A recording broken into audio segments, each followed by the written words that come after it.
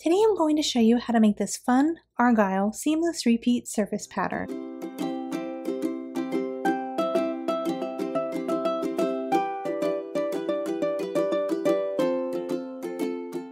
I'm going to be making my pattern in the app Procreate. I've created a square canvas, 600 by 600 pixels at 300 dots per inch. You can make your canvas whatever size you wish, just make sure you're working in minimum 300 dots per inch so that your pattern prints clearly for a variety of projects. If you enjoy these tutorials, consider subscribing. So first I want to make my diamond shape in layer number 1 by dropping the color directly into the layer and then tapping the arrow tool and pressing rotate 45 degrees. I want it to be within the boundaries of the canvas, so I'll just press fit to canvas. Now this is my perfect diamond shape centered on my canvas. Make a new layer. I'll grab a contrasting color, this bright green.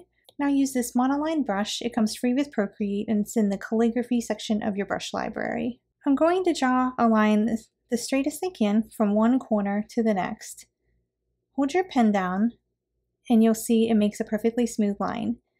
You could put a finger on the screen to make the line a perfect vertical line, a perfect horizontal line, or a perfectly 45-degree angle diagonal line. So I will hold my finger on the screen. It looks like it's 45-degree angle, but it's not in the corners like I want it to be. So I'll tap on the arrow up here, and I want to scoot it up into those corners. So just scoot it over with snapping and magnetics turned on. It will show you when it is snapped into the edge.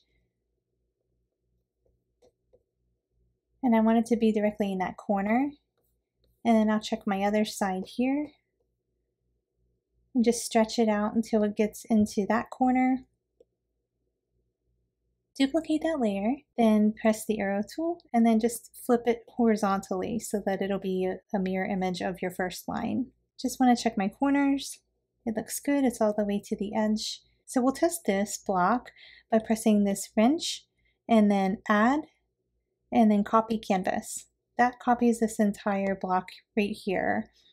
If you don't want the white background, you need to turn that off first before you copy your canvas. So in a new layer, I'm just going to paste what I just copied by swiping 3 fingers down and pressing paste. You can also do it from the menu up here in the actions menu under add, paste. So this is my pattern block that I would like to test. I'll press this arrow tool. If you have snapping and magnetics turned on, it's easy to just drag this up into the top left quadrant and it'll show you the yellow lines when it's exactly snapped in place. I'll duplicate that and then drag it over to snap it on the top right quadrant.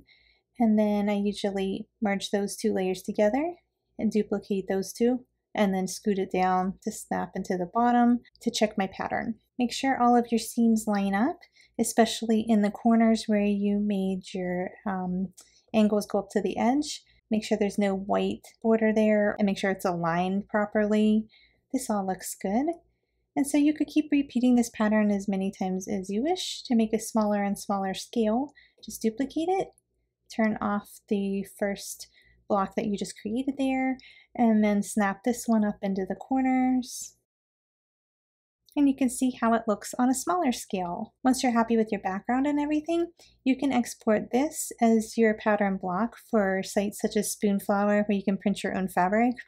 You just go to the actions menu and go to share, and then you can export it as a JPEG or a PNG, and this is the pattern block that you'll upload onto their website to print your own fabric. For other websites such as Society6 or Redbubble, you will need to repeat your pattern block yourself. So check out the dimensions for the pattern that you would like to make, create a canvas in that size, and then you'll need to repeat the pattern manually and then upload that to your website to print on like a comforter or a throw blanket or things like that. You can follow me on Instagram and tag me so I can see what you came up with for this tutorial. I hope this pattern was fun for you. Here are some other videos that you might enjoy. Thanks for watching!